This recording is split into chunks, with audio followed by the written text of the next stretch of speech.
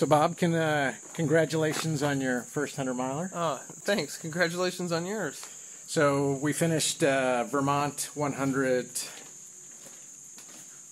Sunday morning, early Sunday morning. It's now Thursday, so 5 days of reflection. Yes. But somewhere where I was planning on doing those races is where I thought a 100-mile was possible. Yeah. And just because it was possible, that's why I wanted to do it. This is a big deal. It is. I mean, we knew There's that. a lot of people here.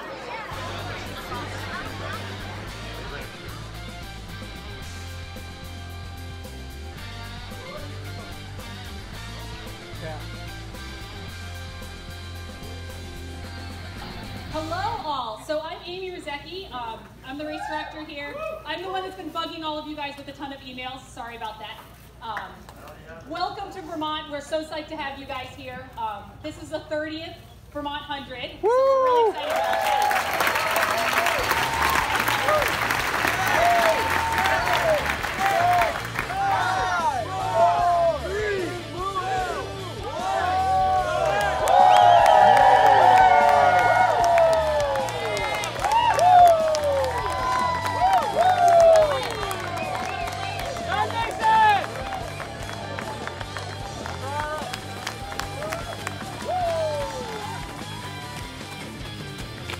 Morning, Bob.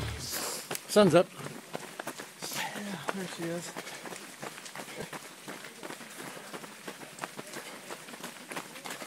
Been nice and cool so far. Yeah. Been a good morning so far. All right. What time is it, Bob? 2 hours, 30 minutes in, 13 and a half miles. And the first horses are catching us.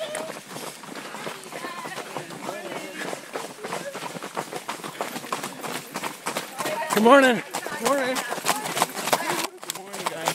Good morning. Hi. All right, 21 miles in. Bob and I are way ahead of schedule.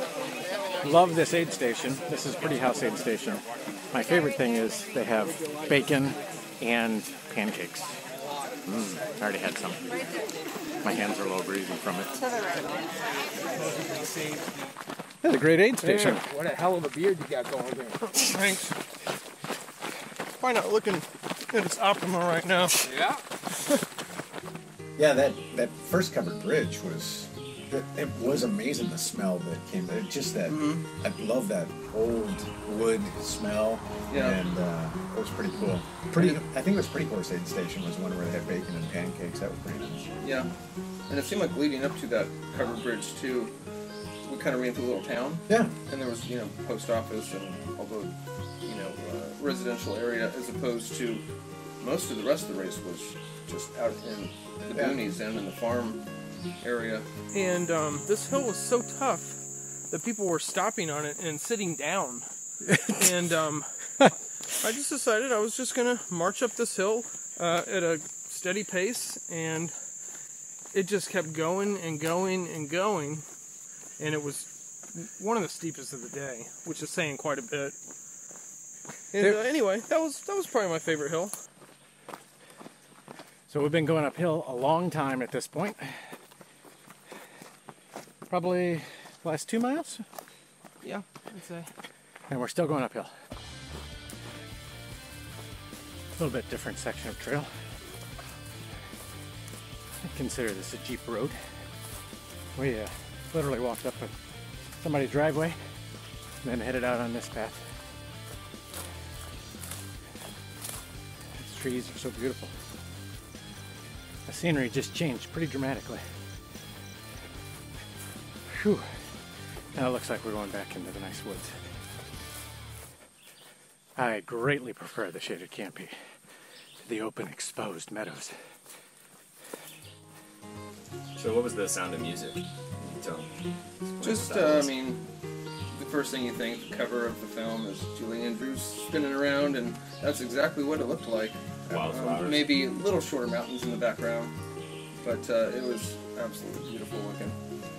So we came out of Stage Road, and we hiked up the hill that was pretty much like a ski lift. It was. That was a ski resort. It was a ski resort. Ski hill, yeah. So you come up out of this at the ski resort, and then you pop out of the woods, and it's just this field, and you can just see for, I'm guessing, 50, 60 miles, maybe not. I don't know. Yeah. You can see pretty far from up there, though. Probably 100 miles. Yeah. Probably 1,000 miles.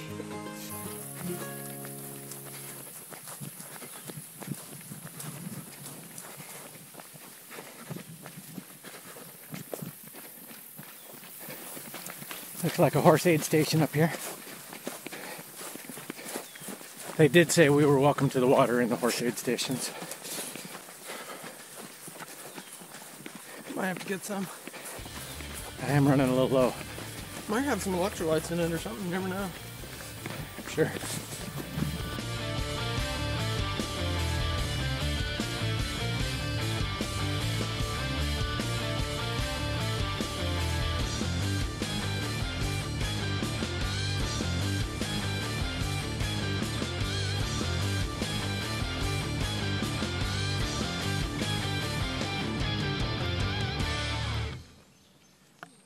That's a pretty miraculous view. Huge shout out to our crew. There's no way we could have done this without our crew. Scott, JD, and Keith were fantastic. Came out here, cheered us on the whole way. They were there at every aid station, helped us out. And Scott and JD came out and helped pace us those last 30 miles. It was wonderful. I don't think I could say thank you enough for that. I mean, I've told them thank you a bunch of times, and I feel like I've still been remiss. What was the craziest part to me that I had expected the pain.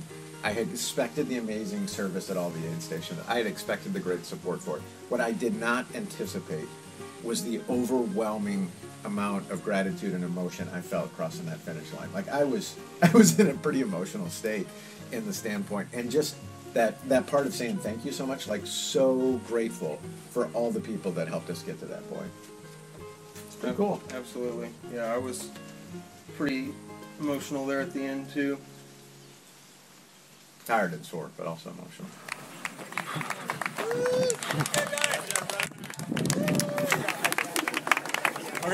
Okay, hang on.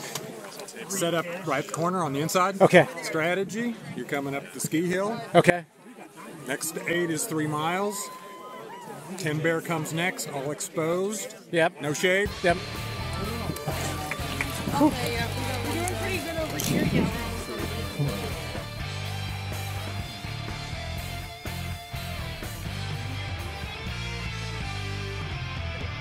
Put him in your video. No, I think he's dropping it soon. How'd you describe the support for the race? It's top notch. Absolutely. Every aid station, they had the typical fare, but each one seemed to have, of course, their own little specialty. Spirit of 76, I mean, that was a great aid station. There were so many good ones. Camp 10 Bear was nice, and then Margaritaville. I don't think I got the full exposure to Margaritaville. I was kind of in and out of that one. You needed bad work. I needed Margaritaville a lot, because I was hurting pretty bad coming to that. I have to say my favorite aid station in a way was the last one, Polly's, because as you approach it, in the middle of the night, it was probably 3 a.m. Yeah. They got the signs leading up to Polly's, which is, these signs just kind of came like a ghost out of the darkness, and then reading them 0.5 miles to Polly's, and made it sound like there was like really this magical diner that you were going to. So I'm now at 62.212. So I now have a new furthest distance. I've run further than I've ever run before. See, what I saw is that it was all a physical thing up until mile 88. And at mile 88, you both got the look in your eyes like, screw it, we're going to finish this thing. I don't care what I have to do. So Bill's Barn, which is 88, we heard warnings not to lay down on the cots there, not to be seduced by that. But at that point, my stomach was a little upset, and I needed a little sip of beer, so I asked Keith to get us one. and he brought it in. And I didn't see the reaction, but I guess some of the aid workers didn't think that was appropriate to have a beer there. Yeah, one of the aid station workers kind of looked over and spotted it and was alarmed and kind of started to come over and say something, and then I think she even mentioned to one of the other aid workers, like, hey, we got a problem over here, there's a beer. And just when she was about to kind of say something about it, the aid station captain came over and just put a damper on it and said, no, don't worry about it. He probably was like, these two pitiful souls just need a little sip of beer, let them have it. Yeah, and I was grateful for that. I mean, I was going to keep drinking it no matter what. But you know, if they kicked me out, I was just going to have to... You've had plenty of times where you had to get the beer down before they took it away from you. Checking, but people tell me to keep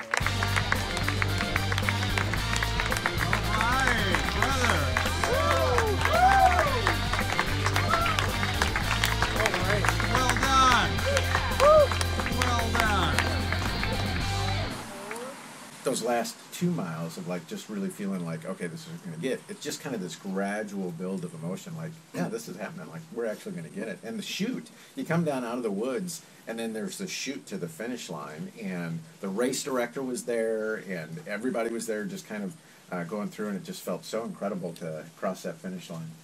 Pretty overwhelming. Yeah, and it was lined about the last half mile with the glow sticks and the milk jugs, water jugs. Right. Yeah. Which would have been really cool if we'd come in like an hour earlier. Yeah, exactly. Well played on your first 100. Yeah, you guys killed it. We picked a tough one. Impressed. Yeah, I think so. Very tough. You thinking about doing another one? Well, I do remember telling myself during the race, because I knew I would think about doing another one. Yeah.